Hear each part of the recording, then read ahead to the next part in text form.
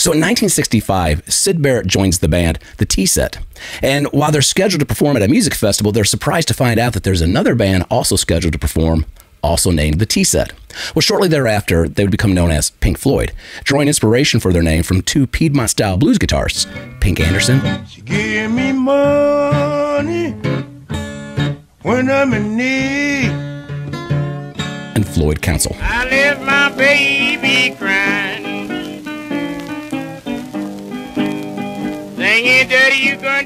And while the name Pink Floyd would go on to be known worldwide and across generations, what do we know about the two bluesmen who are loosely affiliated with the band through their name? Pink Anderson from South Carolina and Floyd Council from North Carolina. Well, both men would be born at the start of the 20th century, grow up and perform around the Jim Crow era of the Southeast. Now, Pink was born February 12, 1900 in Lawrence, South Carolina, and he would grow up around the Greenville and Spartanburg areas, eventually becoming a performer and entertainer within medicine shows. And Floyd, who was born in Chapel Hill, North Carolina on September 2nd, 1911, would grow up busking on the streets of Chapel Hill with his two brothers and fellow bluesman, Blind Boy Fuller. With limited opportunities to record, it was almost by happenstance that both men would find themselves in the liner notes of a Blind Boy Fuller album that would end up in Syd Barrett's record collection.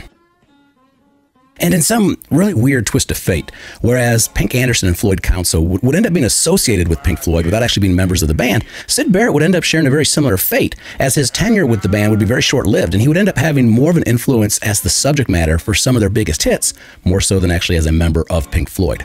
So this is really just the start of the story of Pink Anderson and Floyd Council, as we're starting to deal with a time era where, much like with Robert Johnson, there's very few records, very few images, and a lot of the stories are more, legends than facts. But you can learn about them online on Wikipedia and other sites. You can find their music online, so I would encourage you to check them out. And in addition to that, Pink Anderson's son is still performing under the name Little Pink Anderson. Is basically the mother of all American music.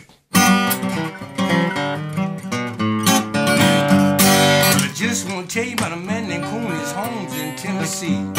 He made his living stealing chickens, y'all, and everything else he could see. Well, that Popeye boy, he runs so fast that his feet never stayed in the road. When a freight train passed, no matter how fast, he'd always get